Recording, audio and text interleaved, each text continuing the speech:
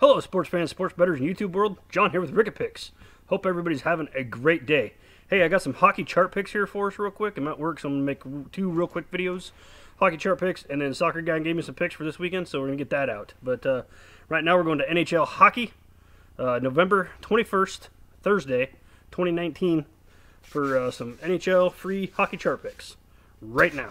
Number one pick today is the Boston Bruins. No coincidence, I wore my Boston Red Sox hat today to work. I don't fill this stuff out until I get here because I don't have all the information available to me. Purely a coincidence. That's all. It's weird when that stuff works out for me. I'm like, well, wait a minute. Maybe it's a sign, but I don't know. The Buffalo Sabres, they scare me. Carter Hutton's in net. He's a pretty good goalie. They're 10-8-3 on the year. Boston's 13-3-5. It looks like Rask is going to be in net for them. I just don't know. It depends on... There's a lot of factors still in this game. I think Boston's favored to win, and they should win. But we're going to find out. So that's the number one pick is the Bruins. I would be careful with it. We're going to go with a half-unit play on it just because of the few questions that I have. The numbers, they don't have any questions. But next one is the Florida Panthers.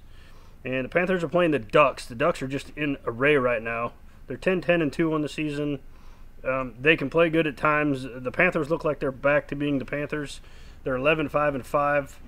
And hopefully they can get the job done. They're the number two pick. We're going to go with a one-unit play on them. And then the Colorado Avalanche are the mention.